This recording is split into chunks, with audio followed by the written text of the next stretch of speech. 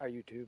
So today we're up in Alachua County because I got gator tags for this area. I don't know why I applied for this area. Watch it. My girlfriend's from this area. I figured I could combine family trips and hunting trips. Maybe it was a bad idea, but either way, I got the tags. I paid the 275 bucks, so we're gonna make the best of it. So we're up here, and here is my boat. And you guys may have seen a video about this boat, and but I haven't shown you guys the full setup. So I've got the Harbor Freight Predator 420 engine, bone stock on there. I've got the Swamp Runner SPS kit on here, and this is the front deck that I made a video about. Got pretty much everything that you'll need on one of these boats. I've got a headlight up front, a spotlight. I've got my nav lights. Got my trolling motor, and I have my anchor light, which plugs in right here. And I did it this way because this way it's up high, so that when I'm running through grass and stuff like that, it's easier for people to see me. So anyway, under these hatches I've got my battery right there, and then I've got my life jackets and all that stuff in there too. So we're ready to rock and roll. But before we get going, I just wanted to point out this boat is sitting on the trailer backwards. Now the reason for this is because this trailer was cheap, and since a Jonboat has a flat bottom, I figured might as well get a cheap trailer because it can sit on a utility trailer and I can use the trailer for other things too. So today I'm going to show you that even though it is a bit of a pain in the ass, you can launch and retrieve your boat backwards using a utility trailer. If any of you guys have been thinking about doing it, and I'm going to show you what I have found to be the best way to do it. Launching is particularly easy, whereas retrieving is kind of a pain in the butt. But I'll just show you how I got it strapped down. You can see I'm using a lot of straps here. So because I don't have like a safety chain on here, I just wanted to make sure this thing wasn't going anywhere. So I've got one strap up here that goes through the handles. This strap right here makes sure the boat can't slide backwards. And then I've got a strap attached to each side running down and attaching to the trailer back here. And this prevents the boat from sliding forward if I slam on the brakes. And just for added measure, I have another strap right there that also prevents it from sliding backwards. Now, as you can tell, my trailer is not quite as long as the handle on my motor, so I actually tie this up so when I'm running on the highway, it's not like catching all the wind.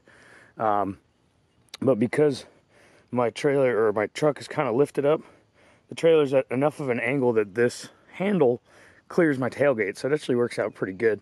Alternatively, you could take the handle off and just lay it down in the boat, reattach it when you get there. That's what Danny does with his, but this works out pretty good for me. So anyway, next stop will be at the boat ramp. I'll show you how to launch these things, and once the boat's off the trailer, I'll show you kind of how I set that up. And then we're gonna run around a little bit and see how this setup works. All right, so we just got to the boat ramp. I'm just gonna get the boat ready to launch it, so come check out the way that I have this set up. What I do with the motor, in order to be able to keep the handle up high on that side so that it goes over the tailgate, I actually twist the shaft so that it lays flat down here. This is obviously not upright. This is supposed to be turned 90 degrees.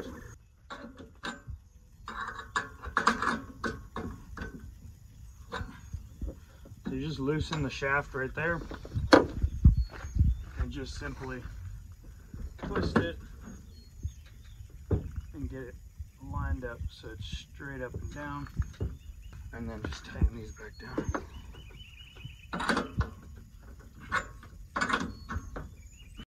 So before I launch it, I'm going to take off 3 of the straps, and I'm just going to leave the one on the back on there until the boat is in the water.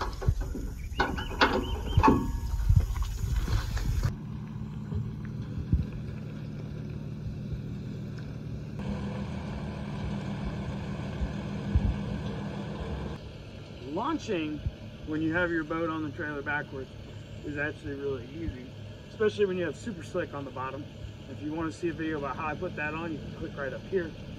So basically, because of the super slick, as soon as this comes loose, it's going to want to slide right off. So you want to make sure you grab a hold of this handle before you undo this ratchet strap. And it doesn't take much resistance to prevent it from sliding, but you definitely want to be holding it. Check it out. Once you give it a nudge, it just wants to go.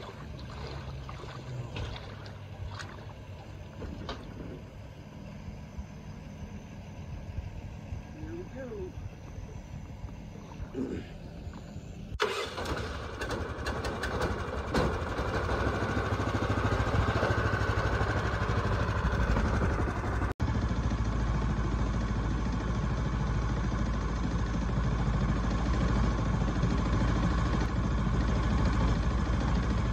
We're back at the boat ramp. I've got the shaft turned sideways already, so it fits under there nicely, and we're ready to pull it out. So I'm going to show you how I have found is the easiest way to get this thing onto a trailer backwards, because it's not as easy as when it goes on forwards. Like I said, this is a cheap Harbor Freight trailer. Now, you may have noticed when I was dropping the boat in, I just barely touched the back of the trailer to the water. When you're putting it back up, you actually need it to be a little deeper, because you got to be able to get the transom, like the bottom of the transom, over the bunks. Now I always have the problem, if it's too steep, I have to back in a little bit further, and my bunks are actually not attached to the trailer. See, and there's a reason for that, and I'll cover that in another video. I'll explain why I have that set up that way. But in any case, it's a problem for me, but if you attach them to your trailer, less of a problem. So,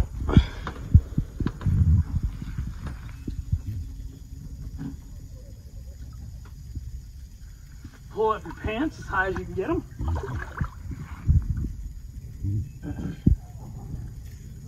And Jonboats have like the little ridges on the bottom, and these just happen to line up perfectly between these 2 bunks. So you just want to line them up and kind of just start sliding it back.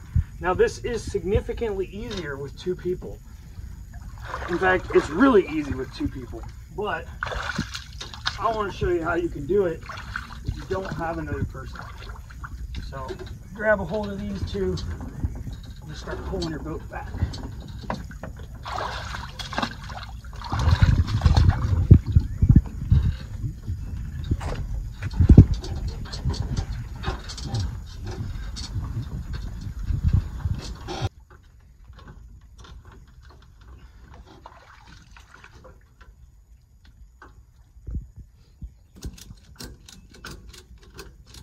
So just attach your ratchet strap, and then as you pull it out and your boat lays down, then you can make the adjustments afterwards. I just need to move it forward a couple inches. But see, now I'm right at the end of my bunks. I can put all the straps on and this boat won't go anywhere. Now, if like me, you think that looked like a pain in the butt, you're absolutely right.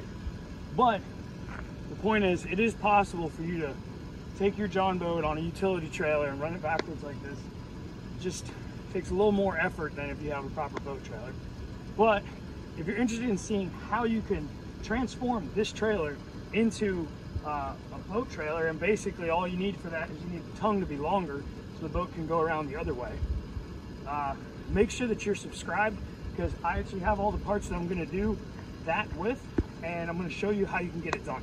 So click that subscribe button, And if you're interested in any of our other videos about John boats, hunting, fishing, anything outdoorsy in Florida, you can click them all around here. I'm gonna get this thing strapped down and get the heck out of here.